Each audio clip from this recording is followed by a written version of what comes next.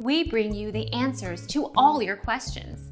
Be better than others. Enjoy the benefits of knowledge. Accept the answers from us. With the device turned off, press and hold the volume down key. With the volume down key held down, press and hold the power key. Release the keys when the Sharp logo appears on the screen. Use the volume down key to scroll to wipe data factory reset. Our mission is to provide accurate answers. We think without knowledge, it is impossible to live a balanced life. Be competent, be skillful.